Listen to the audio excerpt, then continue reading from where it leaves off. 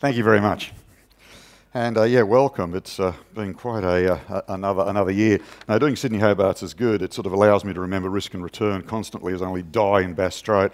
Anyway, look, I really wanted to, I guess, a bit like last year, chat from a couple of perspectives. Yeah, look, I chair the Australian Government's Financial Literacy Board, which gets me spending a lot of time with Greg Medcraft, who's obviously head of ASIC, and Peter Kell, the deputy chair. And Greg and myself spent a lot of time discussing the role of consumer protection in a sense of what do you regulate and where does education, I mean, what is the right protection mix? We're all fully aware you can't regulate everything. I mean, for heaven's sake, how do you regulate internet scams coming out of Nigeria and so on? There's clearly some areas where education is vital. I really still feel that in the Australian population, and we're some of the best in the world, by the way, on any global survey. There are now 93 countries involved in financial literacy, and we do all sorts of focus groups. Australia's actually pretty good. But we still find it fascinating that the ability to differentiate risk is very difficult, and it probably is for your mum and dad, and maybe your brother, and maybe your sister, and maybe for your best mate who's basically financially dysfunctional, like a specialist doctor, for example. Specialist doctors pop up in all of the rip-off scams. My dad was a specialist doctor, I get it. Very, very intelligent man, but just wasn't really attuned to all sorts of medical risk, but not money risk, which we find really interesting. So basically, it is one of the challenges that we have in many parts of the world, because the complexity has just grown just so much, as we're all aware. So for me, it's both as a market observer, a market participant, and also my role in government. I've actually chaired this for the 6 Prime Ministers now, and there is no argument between Labor and Liberal, or the Greens or anyone else, that we need to upskill Australians and bluntly the global population, and that's why we now have financial literacy in the schooling system. Kids are now learning money skills from kindergarten. It's not separate subject matter, that's nonsensical. It's built into math, it's built into science. Risk is everywhere, and you need to teach kids, and it's globally accepted now that if you send kids out of the schooling system without a reasonable framework around money and risk, when money's becoming invisible, we really are losing the plot. So for me, there's a number of areas, but I guess as a participant, I'm chairman of InvestSmart, the listed fintech. We own Eureka, an intelligent investor, and so on. And so I'm really fascinated about this wonderful change we're all part of, and I see it as evolution, not a revolution, as I said last year. And I'm really fascinated by this process of change. I started a company called IPAC 34 years ago. I'm still on the board there.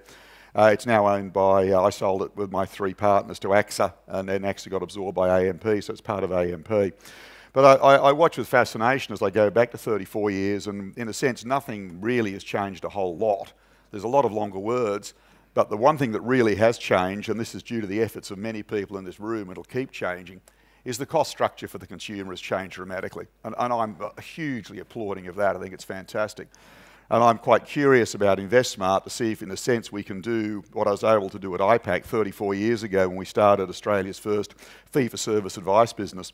I'll be fascinated to see if we can eventually end up using a range of tools that we're all using around algorithms and artificial intelligence and all sorts of stuff. It'll be really interesting if we can do the same thing in an honest and ethical way for consumers, but we can do it at 10% of the price. Now that would be a real win for consumers. That would be absolutely fantastic. And many of you, of course, are part of that evolution. But what I said last year was that, look, whenever I see rapid evolution, and I'm about 3 times as old as anyone else in this room, I gave a note of caution, and what I said last year is, look, where you see rapid evolution, and we need to, you will see failure. I'm very aware of the failures that have occurred globally in this space in the last year, but I'm not in the least despondent. It is simply normal. Humans aren't very good with this stuff. We know, in all of my background's in behavioural economics. I chair at Macquarie University in the Department of Economics. And behavioural really fascinates me. I'm really interested in people. And, we watch with great interest that, when it comes to change, people won't believe it. And so the fact we saw the Wright brothers, praying their aeroplane or their stick and string so many times, no great surprise to me. So let me give you my very short version of my 34 years in history, and the reason I was able to make a couple of comments last year that have shown to be correct. I sort of accidentally, when I left university, more or less accidentally, I thought I was applying for, I was applying for an investment research job. But when I started on the first day, I was asked to research managed funds, unit trusts. I didn't know what one was. And in 1979, not many people did. And so I found myself as a managed fund researcher for a few years until I started my own business. And I started researching these, very strange beasts. And it is a world you need to think about for a moment. 1979, no ATMs, no credit cards, bank card first. I'm sorry, I'm telling a fib there. There was an Amex or a Diners. Uni students pulling beers in a pub weren't likely to get one. Bank card, 1980, was the first, as you know, really mass consumer card. No Macquarie Bank, no ASIC, no mobile phones. You needed to go to the stock exchange and get a letter of appointment to see a share broker. As a result, 3% of Australians owned a share. Now, this is not 1832. This is only 1979. It was quite extraordinary. And certainly something that helped Australians with their budgeting. And if you want to find budgeting skills, it's generally in older Australians. The reason for that is that if you didn't get to the bank by 3 o'clock when they shut, you didn't have any money on the weekend. And because you couldn't use an ATM because they didn't exist, and you didn't have a credit card because they didn't exist for real people until the year after, you got in no trouble with money at all. Basically 10 o'clock at night, Saturday night at the pub, the place is hopping, the band's hopping, wonderful evening, you run out of money, what'd you do? Yeah, you went home. Yeah, great money-saving concept. Doesn't seem to work for my adult kids. They seem to stay. Still don't have any money, but they seem to stay, which is fascinating. So basically, you see these really, quite extraordinary changes. Vicky and myself, we've been married 34 odd years. We went for a loan some 32 odd years ago, and we're a bit depressed when the bank told us to bugger off. And the reason the bank told us to bugger off was that I was then starting a business, so my income stream was not that secure, and I'm respectful of that. I think that's good call on the bank's part. My wife was a school teacher, and the reason she was a school teacher is that we're a risk managing family. I wasn't going to start a business until we were confident in our relationship, and Vicky was confident in me. So Vicky said, look, I'll work for an extra 3 years as a teacher, get the business going, and then we can start to talk about children and so on. But the bank manager said to Vicky, and I said, oh, come on, look, we've got a reasonable deposit. And he said, yes, but you've started a business, you're an entrepreneur. Bugger off, you prick. And my wife said, well, hang on, I'm a school teacher. And he said, you'll get pregnant any day. Bugger off. Now, it's a very risk lending practice, you've got to admit. I mean, the banks didn't have much of a bad debt problem, as you can probably imagine. And luckily for me, I went to an innovator. And the innovator I went to, the disruptor. I went to a disruptor with Vicky in 1983, and this disruptor lent us money. Now, this disruptor was a very radical organisation called St George Building Society. Believe it or not, they were a radical disruptor. It's amazing how life moves on, isn't it? Anyway, my life rolled along, and I found myself researching one of the earlier unlisted property trusts called Telford Property Trust. And I found myself in Coffs Harbour because they'd bought a patch of land and they had a prospectus with apartment towers on it in Coffs Harbour overlooking the water. And I thought, well, that sounds like a good idea, got to be a good investment. So I wandered along and, with my 1 year's experience, and I discovered relatively quickly, being a diligent young man, I was a bit perplexed because the land had been bought for $150,000 and then sold into the trust for $4.5 million in a week. And I thought, Jesus, that's bloody escalation. How do I get part of this? Turns out, of course, it was one of the directors of the trust's personal asset. Then I was really perplexed because I was wandering around this rather damp paddock purchased by the trust from one of the directors at a vast markup. I had these interstate overhead power lines going through it. And after talking to the electricity folk, it seemed to me that building an apartment block through these power lines wasn't going to be that brilliant a concept. Telford collapsed sometime afterwards, as you can imagine. We then rolled into a massive boom in the 80s in the unlisted property trust, and here, in a sense, a bit of age is a good thing because I had been hired from my company IPAC by Dick Dusseldorp, the chairman of Lend-Lease, to do a bit of work over as Lend-Lease gained control of MLC about 1 million years ago. And I was over there with a guy called John Morshell, who was the CEO of MLC and remains an outstanding Australian businessman, in my opinion, an absolutely outstanding guy. And Dick was telling me one day in the late 80s, early 90s, he said, these unlisted property trusts are going to come an almighty cropper. And I said, why do you say that? And he said, a bit like I say to people today, he said, look, son, he said, I'm old and you're young, just listen for a minute. And so Dick said, look, an unlisted property trust is a vehicle that is priced by valuation. It is an unlisted asset. It's not done by the market, it's unlisted. And basically, unless your valuations are really brutal, The problem is you're offering basically 28-day liquidity on an unlisted asset. Now, you know full well if things turn to shit, you can't get your money out, and you know full well if the valuations, and if the valuer is getting nearly 100% of their work from the particular company, which many of them were, higher valuations lead to higher unit pricing, which leads to better performance, which means more people flock in. And billions of dollars was flocking in, as we know, to unlisted property trusts. And then, of course, we got to the end of the 80s and we got the big credit crunch. Remember when Westpac shares got down to what, about $1.30 odd? People spoke of Westpac collapsing. Of course, didn't happen, and I'm glad it didn't, pretty obviously, though I should have bought more shares at $1.32. Anyway, but basically, that was the world. And then these trusts just literally froze. And it took an untold amount of time to unwind these things for participants. And it wasn't a complete disaster for investors because a lot of the assets were actually pretty decent. Some were clearly overvalued, but a lot of money ended up leaking back. Then, of course, we got to my favourite subject matter. We now move into the later 1980s and with the people like Estate Mortgage and Pyramid Building Society. This is where the Money Show on Channel 9 came from. I was on the front page of, back then it was papers, by the way, saying that basically, along with a guy called Stephen Van Eyck from Van Eyck Research, we were the only two people to really call these things out, and we said, these bloody things are going to collapse. They're going to collapse. Now, unfortunately, Stephen Van Eyck and myself, two different companies, Stephen and myself, Stephen in particular, IPAC was a little bit bigger, so Estate Mortgage decided Stephen Van Eyck was a bit of a one-man band and less money, so Estate Mortgage unveiled an almighty court case.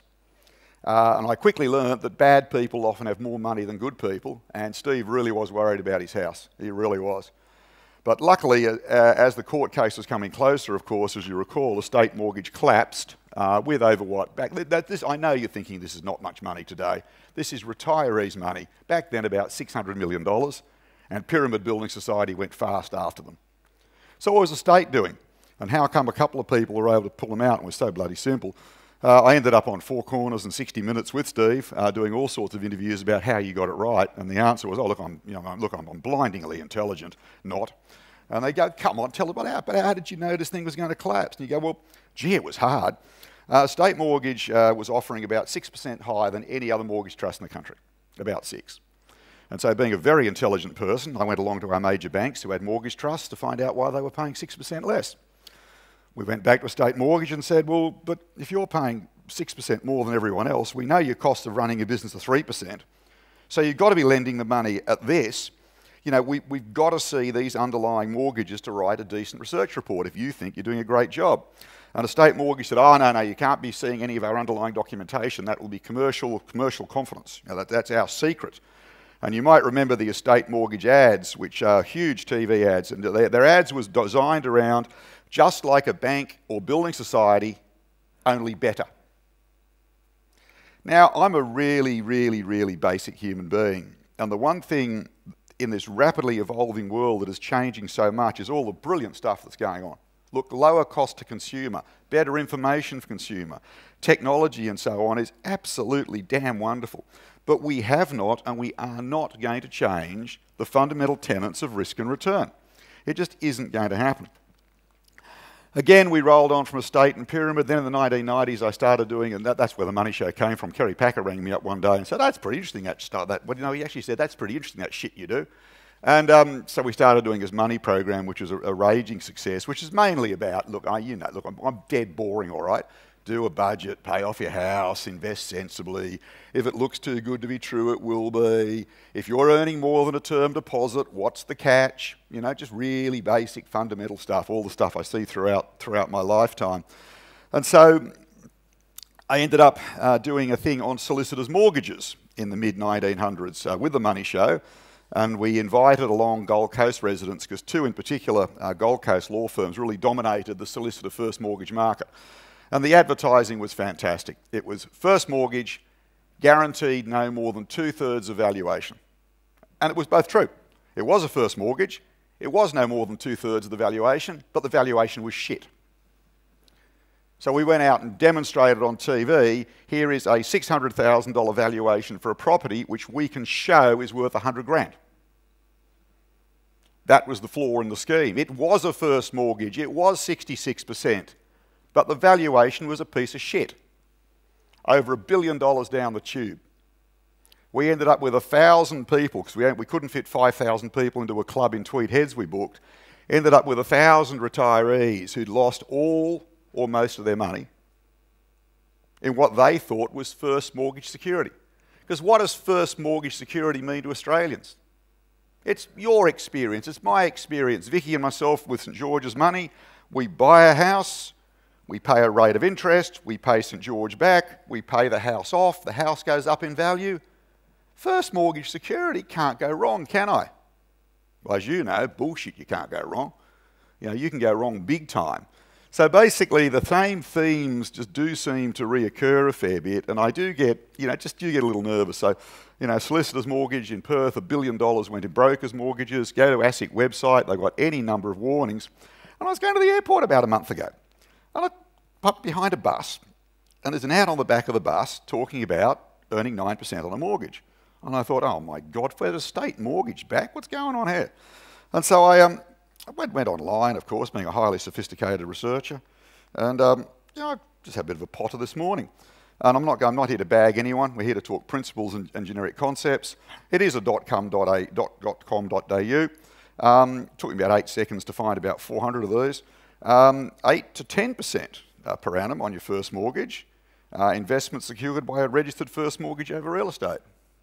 And I go, oh. Well, I don't understand their business model. Let's say I'm chasing that 10%. If I'm getting the 10%, I don't believe they're running a business for nothing. I doubt it's a charity. So I'm assuming there's 1 or 2% costs in there. So as far as I can tell, if I'm getting 10, some dill is paying 12. And I go, 12%. I looked at my adult kids' mortgages, they're paying 3.74. That's a bit less than 12.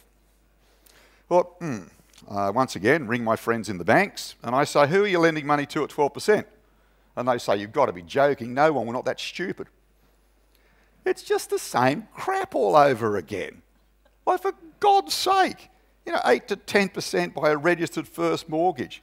Yeah, well, that's all very good and well. I want 8 to 10% on a first mortgage. What sort of dickwit is going to pay 12? Like, how stupid are we? Like, I get it with credit. Look, I truly understand the model with credit. I know zillions of Australians with 18% credit cards. I get it. If there's 18% out there and you can intermediate and you can manage your risk correctly as per the previous speaker, and you can say, look, we can give you maybe 10% on this, so I get it. I have no problem. I don't like the fact people are paying 18%, and it pisses me no end. One of the great things in financial literacy is stopping people doing this and bloody frequent flyer points and all the reason we do it. But the reality is it happens. So I get the structure. If there's 18 legitimately out there, there's sensible intermediation, risk management. I get the fact that 10 may be available to me as long as credit history holds up and we don't get a recession, because you all know those books turn to crap whenever the job market turns down and everyone's competing for the better parts of them. We understand all that. You people know exactly what you're doing there. But when it comes to property, and I start seeing these sort of mortgages at these sort of rates, when are you going to pay 12% for a mortgage? I suspect when you've got no security, no income, and probably a crappy piece of property. So I just get really sus. And it just really bugs me that 34 years later, the same nonsense is going around in circles, and technology does not change fundamental nonsense. If it's crap, it's crap. Look, they talk about the duck, the duck quacking thing. Look, my view in investment, it looks like crap, smells like crap, it's crap. Now, it's pretty simple judgment in my view. So that's kind of pretty important to me. So anyway, the state mortgage pyramid, here we go again. So look, we're in the middle of a great evolution. It's not a revolution, but I'm not being negative here. The thing we won't change is risk equals return, and people are people. Look, I get constant streams of people, whether I'm on radio, whatever I'm doing. Look, retirees at the moment, what are they desperate for? They're just desperate for a bit more income. Millions of them. And when they ring me, they explain it to me in human terms. Maybe this is your parents, your auntie, your uncle, your grandparents, I don't know. But you'll have someone in your life like this.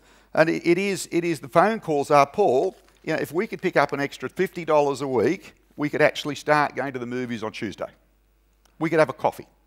We could buy a Christmas present for the grandkids. And so they want that higher return. They really want it, and they want to believe. That's why they believe Pyramid Building Society. I took a TV camera in Victoria in the late 1980s before Pyramid collapsed, as people rushed into another major building society down there, so I can't remember. They were literally queuing to get their money out of one, and they were queuing up to put their money in pyramid. And I was walking along saying, look, they had their building society checks in hand from the other one. They'd taken the money out. And they were queuing up, and I'd go down the queue and say, but look, what are you doing? And they said, but this one, that's a building society, the one we took our money from. This is a building society, and this one pays 4% more. Hard to argue with, really, but how do they pay 4% more? Like, if they're paying 4% more, they've got to be lending it on either credit or mortgages or commercial mortgages at 4% more than the mob down the road. Surely, if people are paying, including, say, a 1% fee, if people are paying 5 or 6% more for credit so you can get 4% more, aren't you taking huge risk? No, it's property and a building society. And we need to remember that hasn't changed. We need to be really, really, really careful about not just your credit management and your principles and so on, but gee, you've got to be careful about the people who are taking up the offers. You know, you need to give them a bit of thought as well. So anyway, in the middle of all this is some wonderful stuff going on. I was with Greg Medcraft down in Canberra last week talking to Kelly Dwyer, who's the Minister for both Education and Regulation. And we're chuckling with Kelly because she's about to give birth. She's a lovely woman, smart girl. And we're talking about her child and the education. She's got another child, talking about her kids learning money through the education system and so on, and all the stuff, the good stuff that's going on. But Greg said, hey, Paul, look at this. And for those of you who work for ASIC, you'll have been through this. Greg has been at Davos, and he's very excited about artificial intelligence. And so he said, you've got to see the logo. Oh, God, yes, Greg, show me the bloody video. And he's got this video, and he said, now look, I'm interacting and look at the quality of the answers. And you know what it's like. I said, yes, I think we're on a plane. Yeah, this is great. And it only took me about 30 seconds later, the responses were actually pretty good from this robot. But it took me about 30 seconds to realise it was a robot. It was a female. And the stuff that you put, some of it made, I know you're Finn, but the stuff some of these geniuses around the world were doing, it took me a good 30 seconds. The only reason I worked out that I wasn't concentrating that well, and it was a small phone, but the only reason that I ended up picking it up after about 30 seconds was that I thought this was the person leading us into meeting the robot. This person was the damn robot. And seriously, 30 seconds in, it was only the robot, even the skin on the neck was moving as she was speaking. The only reason, after about 30 seconds, you know how we're very sensitive to eye movement?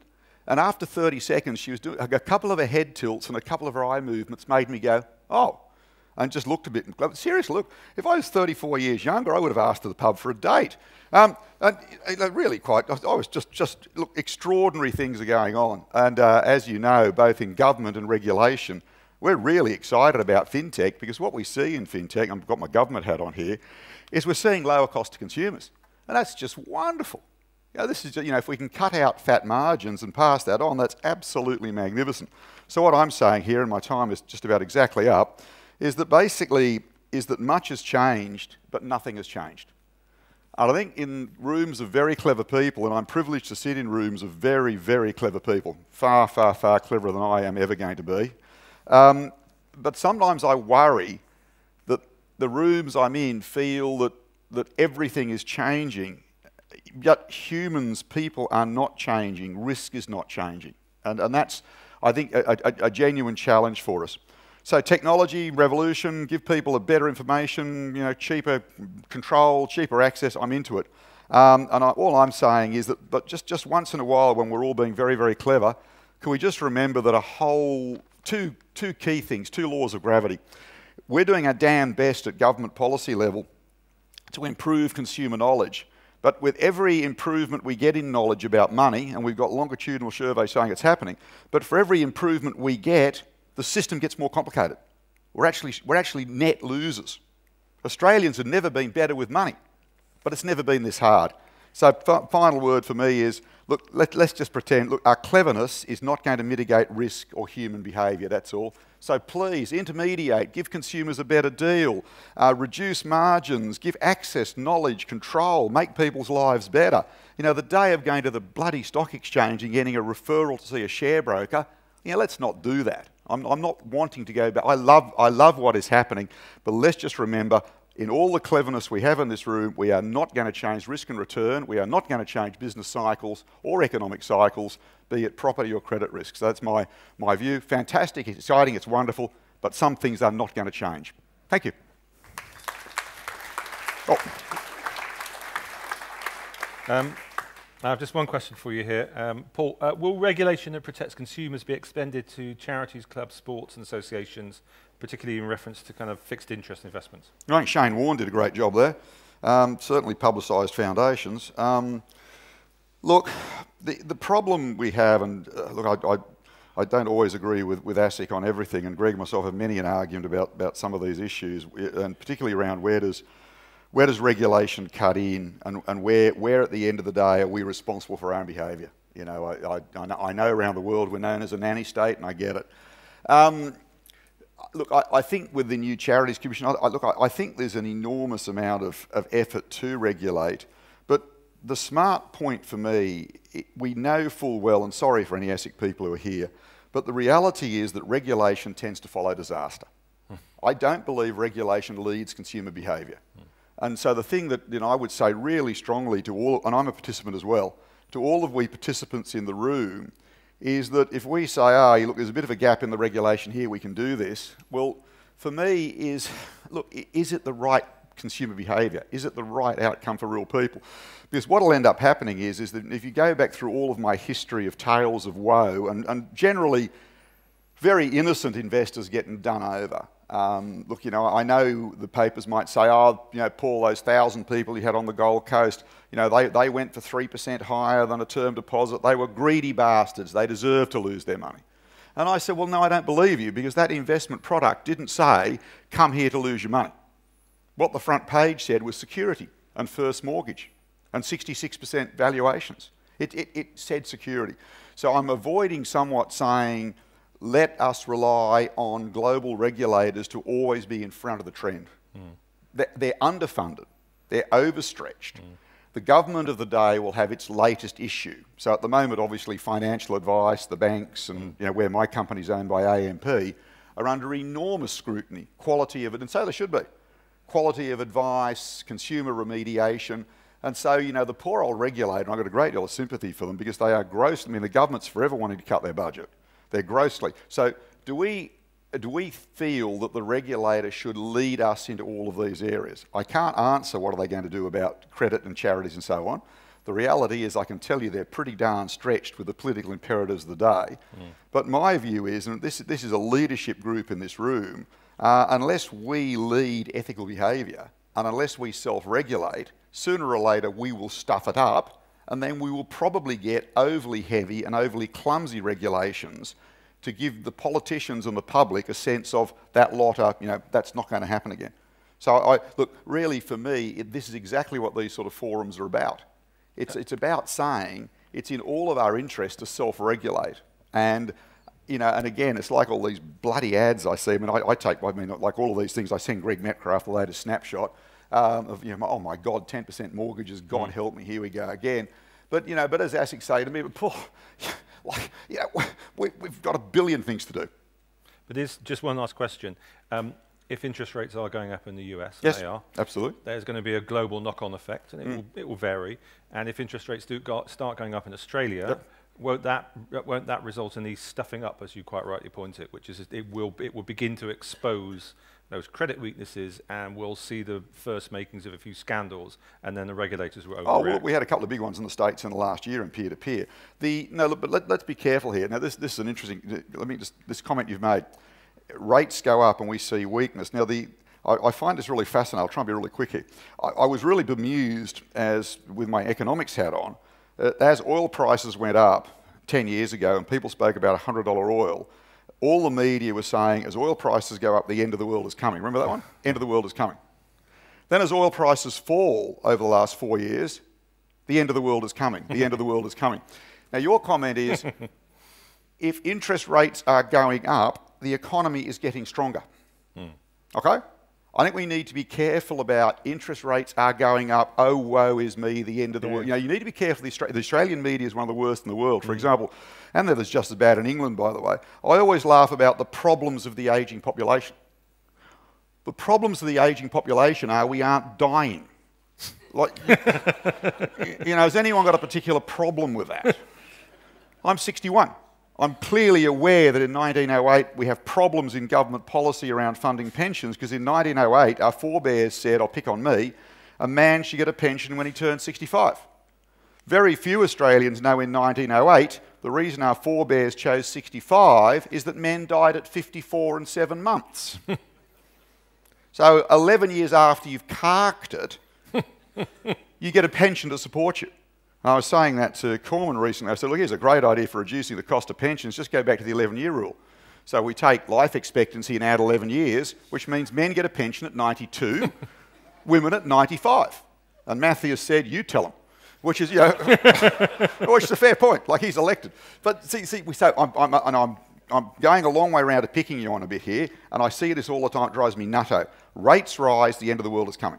Rates are rising because the world economy is in better shape than anyone can bear to imagine. Because we're overdone in by photos of Syria on our internet, which we've never seen before.